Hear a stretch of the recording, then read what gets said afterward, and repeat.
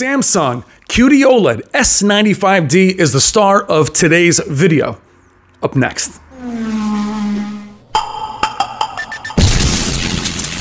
I've seen things you people wouldn't believe. Hey, what's up guys? I'm Brian. This is Tech Therapy. Thank you so much for watching. Today's video is on the Samsung S95D QD-OLED. Now, we saw this display at CES and there was much said about its matte finish, especially by me. I had hands-on time at Samsung headquarters and was able to record as much footage as I wanted in both streaming and gaming. Have I changed my mind on the matte finish?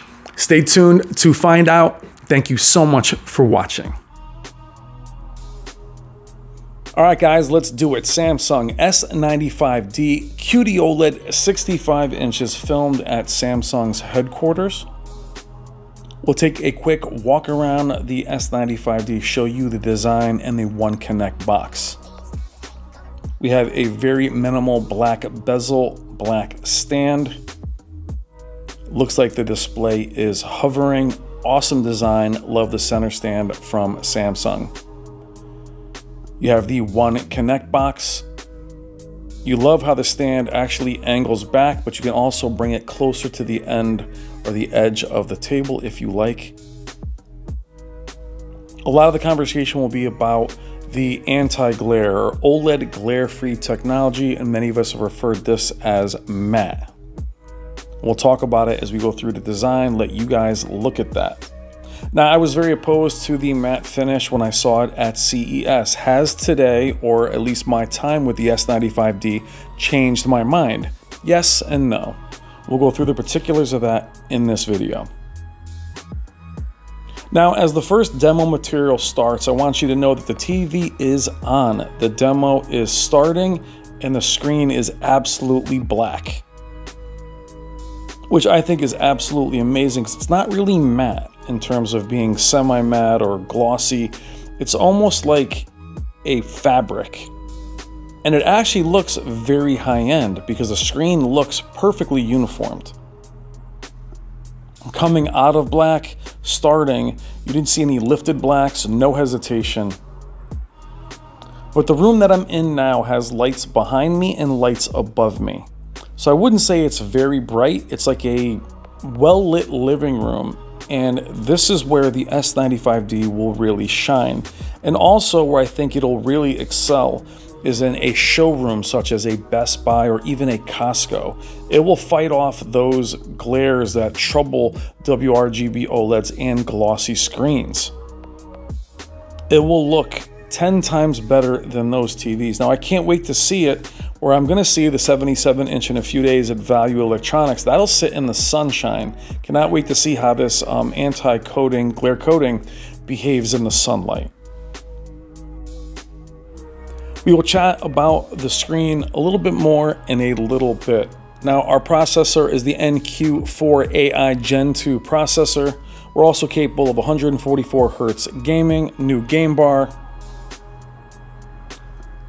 Gorgeous TV. Big fan of QD-OLED. Now, quickly, when you see the screen here, there's some footage where my camera will pick up what seems to be the screen. It is not visible in person, but I wanted to show you that in case you decide to film the TV yourself. That is not in person. It was only on camera. Jumping to a very dark room. Remember, I'm at Samsung's headquarters. I was able to really control the room I was in. Pitch black. And it's gorgeous. Now, I did not notice any lifted blacks when the lights went down. So that fear that I had seeing it compared to a WRGB OLED at CES, it's gone. In a vacuum by itself, it looks very much like a very bright OLED. Huge fan of Samsung display. This is a 3rd gen panel. Now, this is a very tough demo I'm going to move into next, and it's going to appear very cool on camera. It does not appear that way in person. But this is usually a very hard demo for mini LEDs because of local dimming. The test here is to see how the QD-OLED handles white and would it bloom. And it does not. It looks absolutely amazing, both in light and in dark.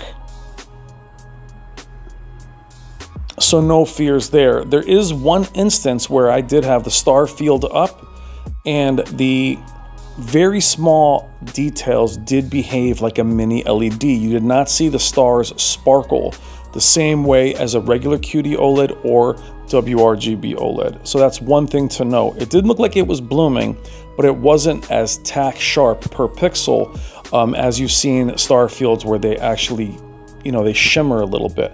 That's the only time that I noticed that the coating was a little bit of an issue.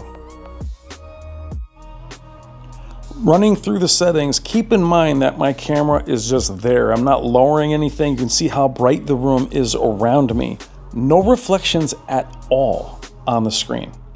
Now, what does that do for the screen? Well, when in a room like this, it's literally leaping off the screen. It is so deep, it's gorgeous, and it actually still looks very quality, even when the TV is off. Now, we've talked about matte screens as you see me going through the different picture settings. You guys can see that more than me explaining them. When you see the screen off, you would imagine that it looks very cheap because matte screens tend to look very cheap. Not so. The S95D looks very premium because of the design, but the fact that the screen is completely black, it actually looks very premium, surprisingly enough. It certainly doesn't look like a mirror. Now, my prediction is that the S95D will be a good deal better than the S90D. I'm only saying that simply because the 900D, QN900D Neo QLED is a clear step above its QN90 Neo QLED 4K model this year. I feel like Samsung is really pushing their flagships apart, where the S90C and the S95C last year were very close. I don't think you're going to see that this year. I feel the S95, again, I haven't seen the S90 myself. I think the S95 will be a clear step above. I saw the S90 at CES. But think about what I'm saying and think about what you're seeing. That matte finish, which isn't the right term for it, OLED glare-free technology, it says on their paper. This exact light situation, it is unreal. I mean, you don't see any glare at all. And as I'm filming this, or I should say as I'm narrating this, I'm looking at my own WRGB OLED in a just well-lit room, and you can see lights everywhere on it. So in terms of it being successful, it's a home run. I think it'll sell a ton of models, especially when you see them in store. They will stand out over everything, even very bright LEDs. Now, to be clear, the QD-OLED does not bloom. There is no blooming. Though I would say several times in person, in those little instances of star fields, it did appear that they weren't quite as, again, sharp as they would be in a standard screen of an OLED or a WRGB OLED or QD-OLED. Shadow detail is on point. Specular highlights are there. I feel like again, I'm not measuring it, the QD-OLED 3rd generation, I know how bright the TV can get or the technology can get. The S95D seems very bright, very saturated, very vibrant, gorgeous TV. Now again, in a vacuum, judging it alone without another WRGB OLED next to it or even another QD OLED next to it, it's easily a recommend, even with this screen. And that's me not being a fan of it. It started to convert me little by little. Now keep in mind, guys, I was there for 9 hours and I divided that time between a couple TVs. I spent most of my time with the 8K 900D, please check out that video, and also the S95D. Again, I'll be at Value Electronics in a few days filming the 77-inch. I will be doing all sizes this year, as last year's 77-inch was brighter than the 65-inch offerings of the S95C and S90C. So by itself, here in a room that it was designed for, even in a pitch black room, there are no raised blacks that I can see. Look how inky and beautiful that image is. Remember, it's a quantum dot OLED. Processing is on point. 144 hertz of gaming. And there you see it, a little bit of the screen looking a little haloed. So you see me with the light behind me. I'm not flashing a light directly on it, but you could see it there. And at that point, it can look a little gray. Now, seeing the S95D at CES with a very bright light on it, it did fade the image a bit. Now, a WRGB OLED next to it was a mirror. So their thought is, even if bright light hits it, you'll still be able to see the entire image. That's when the blacks will raise. However, instead of fading like the other QD OLEDs of the past, the image will be intact. You won't lose it. You'll see it. There'll be no refraction. There'll be no jagged on it. It'll look solid. Look how gorgeous that image is. Very sharp, very clean.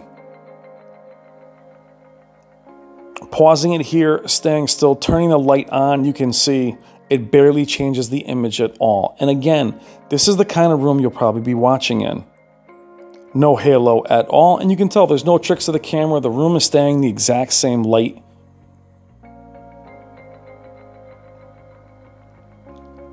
There's your lights.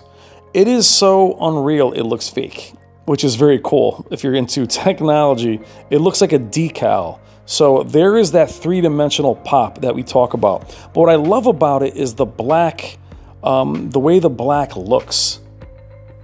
It looks like it's even blacker in some areas. Now, when we did transition there, you did see a very slight halo. Very, very slight. I love using this demo here simply because it's vivid. We're able to go into these vivid presets, show you guys which would be actually dynamic with Samsung. Accuracy is great. I love to travel the presets for you guys, both in movie watching, streaming, and in gaming, which you'll see shortly. What I love about the QD OLEDs from Samsung and Samsung in general, again, flexibility of image. The ability to change the dynamic tone mapping. You can make the image look as accurate or as punchy as you like. That's always been Samsung's strength. Now that they're into OLEDs, both WRGB and QD OLED, that's a step further as processing does not get disabled for any reason. Which is why the QD OLEDs are among the best gaming displays on the market now, even in monitors. Now, the important thing about sitting with these TVs for as long as I have, even on this first look, other than CES, is spending 2-3 hours with them. Now, Samsung had nothing to say in terms of what I should say or steer away from this. I have the remote. I was able to bring my own content, my own movies. Obviously, I can't show you movies, but these are all my demos that I brought with me. I know how they look on everything. Very hard demo for an LED. No problems, no raised blacks on the Quantum Dot OLED. You might say, why am I bringing up raised blacks? It's that finish that everybody was worried about. I will say, though, if you're concerned about it, you'll see a comparison very soon against the leading MLA OLEDs, and we'll see how they do. I have a feeling it'll do great as long as we're not shining a bright light on it. Now, where that'll be interesting is the other OLED will be a mirror, and then you may see some raised blacks on the QD OLED S95D. But what would you want? A little bit of raised blacks in a bright room or a mirror? When the lights are off, they seem equal, but when the lights are on like a regular living room, it's untouchable. Nothing can touch it. Motion handling is superb. And throughout these demos, I'm jumping into filmmaker mode, is what you're going to see in this next demo here.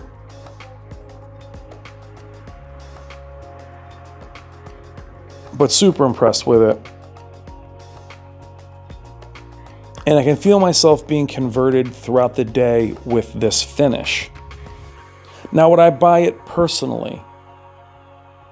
There's so much competition, I'm not willing to sacrifice any black level. I'll have to see how it does versus another leading display in a bright room and then in a dark room. However, I do feel the delta between the S90 and the S95 will be greater this year. I have no information on that, it's just a guess. So what I'm saying to you is last year, many of you chose the S90 over the S95 because of the One Connect box. I don't think you're going to want to do that here. Now this magenta kind of purple tone, again, this is just my camera. I'm in standard game mode, which is really cool in color temperature. But we're here looking at Horizon Forbidden West.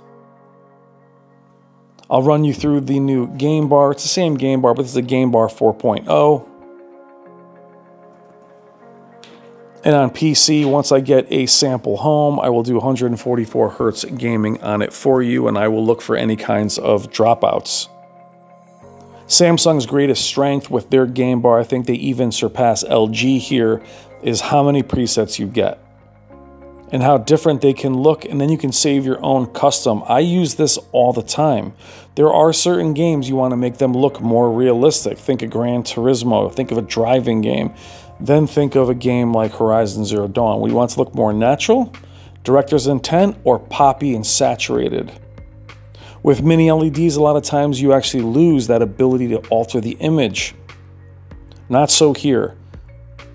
The strength of the QD-OLEDs from Samsung Display with Samsung has always been screen uniformity. No banding that you see on WRGB OLEDs. That continues here, and I would argue with the matte screen, there's no banding or screen uniformity problems at all. Other than that ribbed look that you saw, that curved look that you saw, that was just the camera grabbing the screen. That wasn't visible in person. Screen uniformity, absolutely perfect, and there's not a WRGB OLED that can actually say that. Samsung is leading the way in terms of gaming, both with LG. They do trade shots back and forth, but their game bar is more elaborate. There are more choices. I like the way it's spread out across the entire TV. Look how clean that is. Now I will turn the lights on so you can see how the game behaves in a more brightly lit room, but I think that's going to be the selling point. I keep alluding back to that. That's going to be the selling point of this TV. Is when you walk in again into a Best Buy or Costco or wherever it's going to be, those fluorescent lights aren't going to do anything to this. It's going to pop from across the store. OLEDs already do that, but the problem is the reflection handling of them makes people say, look, I don't like this. LEDs win there. This is going to beat everything in store on display. Now, for an enthusiast, an LG or WRGB or OLED enthusiast, you might struggle with QD-OLEDs having this finish. But for most people, I think it's going to be something that everybody is going to want to buy. I think it's going to sell a ton of units, much like the frame. Though, I will tell you, knowing the frame pretty intimately, it looks nothing like the frame. I mean, not even a little bit. Contrast ratio does not seem compromised at all.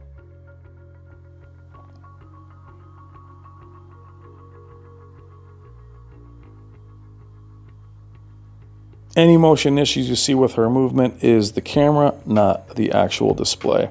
Lights go on, nothing raises, as you can see. And that's pretty impressive. Again, my OLEDs that I have that are glossy, it's not just sunlight, it's regular light that reflects, that can be distracting. I typically don't have a big issue with it, but I'll tell you, sitting here looking at my OLED while I actually narrate this, you can see the attraction and why it's such an important feature that I think is going to sell a lot of TVs. The question for you guys as enthusiasts, are you going to make that decision? Now, as far as it a buy, it is the flagship S95D One Connect box, 144 Hertz. It does stand alone. The S90D, I think, will be a step behind. Again, I have nothing to go on other than what my thoughts would be or what I'm guessing.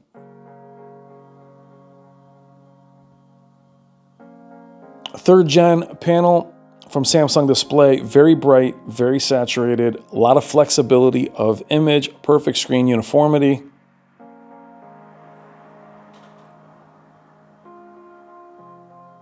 And I think as far as the anti-glare coating, I think you guys will get very used to it. Other than maybe the 1 or 2 star field scenes that might put you off, it's a win.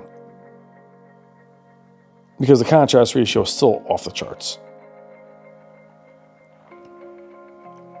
Now this is a first look. In a few days, I will be again in New York at Roberts Value Electronics filming the 77-inch. And that will be in the sunlight. We'll see how that actually behaves. It'll be very interesting to see. But from what you see here, it looks gorgeous. Now at the end of this video, what are your thoughts? A lot of controversy. Many of you were excited about the matte screen. I will say that I have definitely warmed up to it. More than really liking it, I gotta tell you, I'm absolutely impressed with the actual technology. It's not just matte, that's the wrong description of it. But what it actually accomplishes is absolutely amazing. As far as from a technical standpoint, what it accomplishes is unreal. You may see all their TVs have this screen at some point. Turning the lights on doesn't change it, doesn't lift it. But even shining a light right on it, it may lift it, but you still see the image, where on a glossy OLED, you'll just see light. You won't see anything. Instant pixel response, micro contrast on point.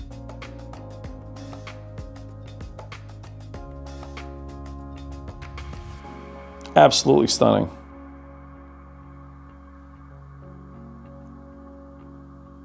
All right, guys, I am Brian. This is Tech Therapy again at Samsung HQ with a hands-on look at the S95D QD-OLED. Absolute win. Let me know what you think in the comments. Please consider liking and subscribing. Take care. Love you guys.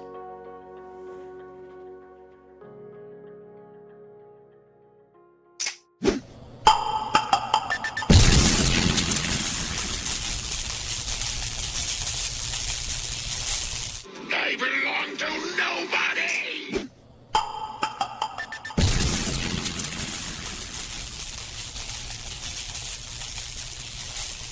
There can be only one.